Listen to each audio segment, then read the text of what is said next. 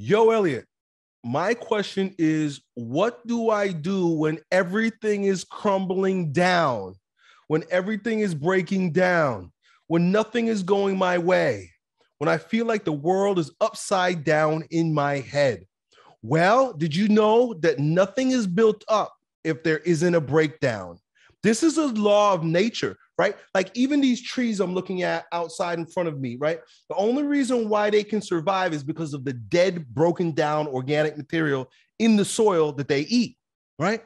Out of chaos comes order. They work together. Out of darkness comes light, right? Out of breakdown comes buildup. You know this is true because if you go to the gym, what are you doing? When you're in the gym, you're challenging yourself with weights. You're breaking down your muscle fibers. You are literally breaking muscle fibers. You're injuring muscle fibers when you're training in the gym. Did you know that? The muscle fibers are crumbling down. Everything is breaking down. And the muscle's like, oh, it's not going my way. This hurts, right? Just like you. But what happens? What happens after that? Few days, a few weeks, a few months later, you're lifting more weight. You're stronger. And that thing that seemed like it was so hard a couple months ago is a piece of cake. I think that's the best way for me to, the best analogy for me to help you understand the cycles of life is to look at what happens in the gym. It's really the greatest metaphor. In fact, that's how I became famous as Yo Elliott on my Strength Camp channel, because I would use the gym as a metaphor for how to win in life. It's a perfect thing because y'all all know what it's like to be in the gym, right? You break down so that you can build up. So you ask me, what do I do when I feel this way?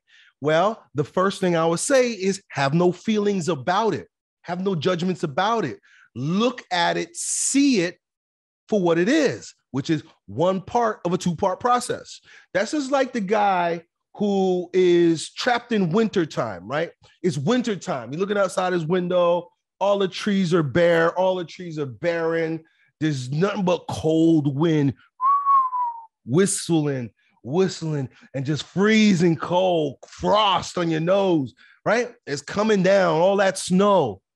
And he says to himself, man, this world is cold and no one can survive in it. And it's miserable because it's so cold.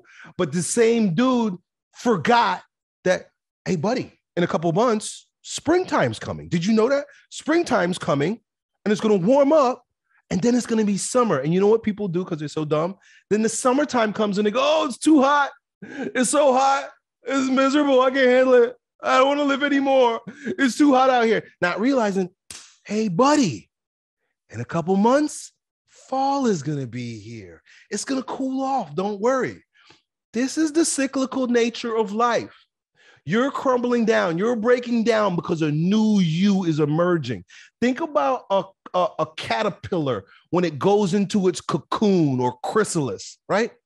It goes into this cocoon and there's all kinds of biological, chemical, enzyme processes destroying that caterpillar. A caterpillar is pretty. Caterpillars are pretty, right? They're nice. They look fuzzy. They got like pretty little colors on them, and then they creep along on the leaf.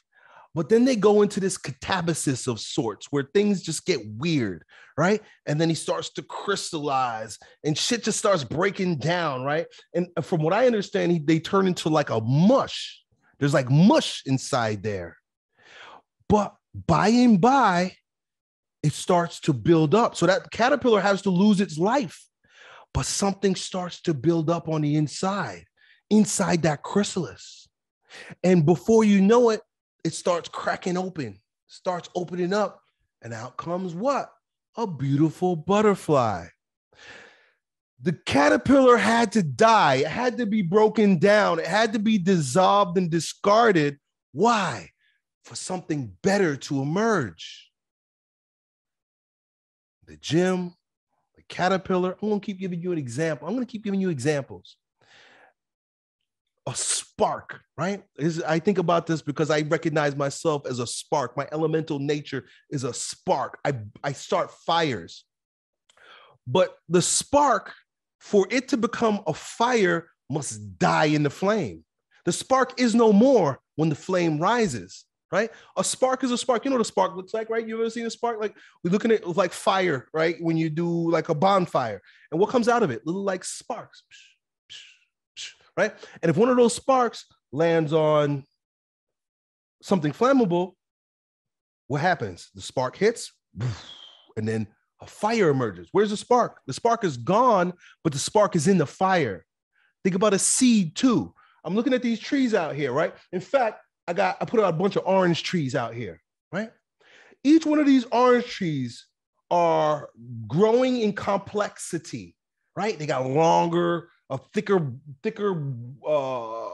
trunk, more branches, more leaves, start producing fruit, right? It's an amazing thing, but what happened? How did that start? One seed. Where is that seed? Where is that? I'm looking at the tree. I'm like, where is it? If I go dig up in the ground, am I going to find the seed that tree came from? No, because the seed died. Like you say, everything's crumbling down and everything's breaking down. What do you think is happening to that seed? It's cracking open, splitting open. The dirt and microorganisms are probably dissolving parts of it. And then something new starts coming up out of it. Your life follows the same laws of nature. The problem is people get stuck. And why do you get stuck? Because you judge. You're looking at things around you and they could be crumbling down, legit. They could be crumbling down and breaking down. But your attachment, you saying nothing's going my way, that's a judgment. That's a judgment that things aren't going your way. Things are unfolding perfectly for you, right? If you start breaking eggs and somebody says, oh my goodness, things are going awry, these beautiful white eggs are breaking, it's because that person is too dumb to realize, no, you got to break these eggs so you make an omelet, dummy. How you think I'm going to make this omelet? Shit has break down. Everything's going just perfectly fine, right? Everything is going perfectly fine, but you're in a phase of breakdown. You're in a phase of dissolving and losing.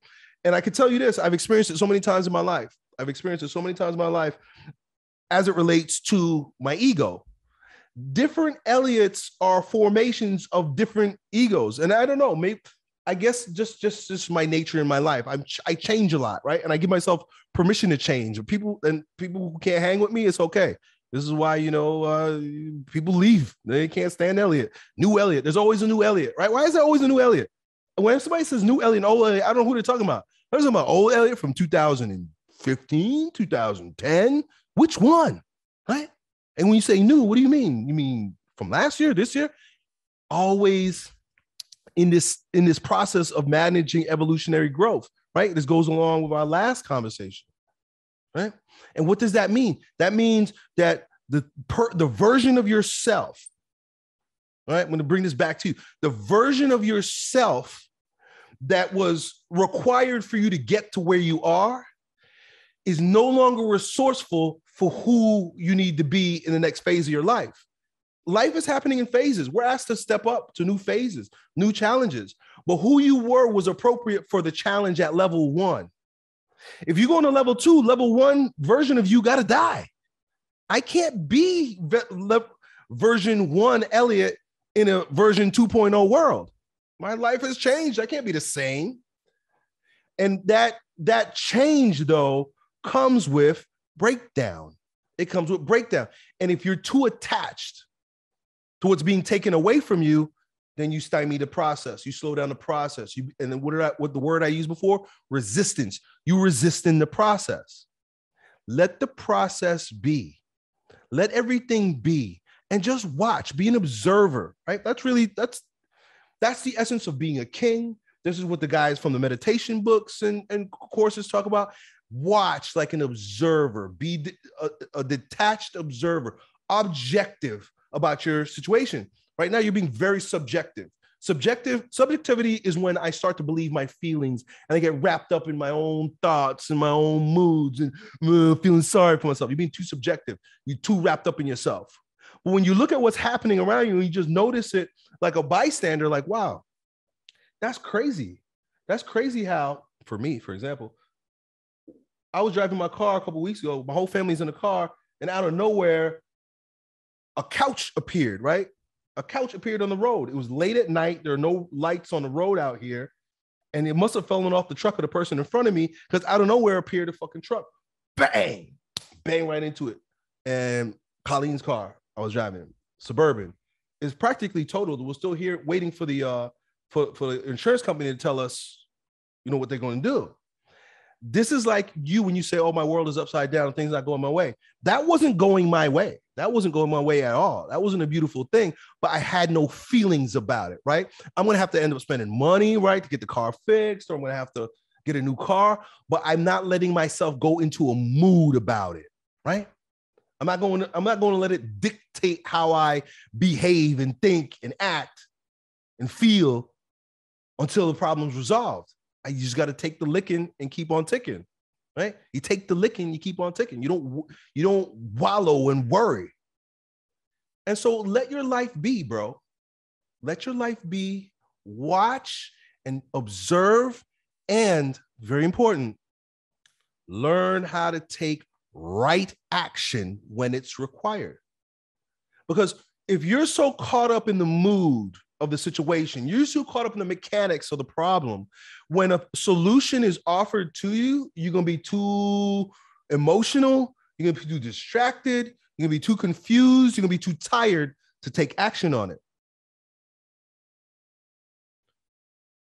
By staying neutral and being an observer, the answer will come to you. The light will show itself to you, but you got to be able to see it. The only way you see it is when you take your eyes up out of your belly button and look up. And you got to look up. That's what I'm going to tell you right now. That's my final piece to you today, sir, young man, bruh. Look up. Keep your head up. Keep your head up.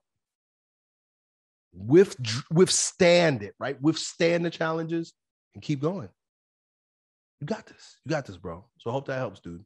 Done. Yo, it's your bro, Elliott. I hope you enjoyed that video. If you did, you ought to know that it was a clip from one of my most recent King Transformation classes with my students, where, among other things, we get together about 4 or 5 hours a week and we speak on things as it relates to becoming kings in our lives in fitness, business, and with women. If that sounds like you and you want to join a like-minded group of men who are growing stronger every day, in every way in this degenerate age, then it's real simple. Just follow me on Instagram and then DM me the word King, K-I-N-G, and then me and my team will get back to the details to see if you qualify. I really hope to see you at the next meeting. Done.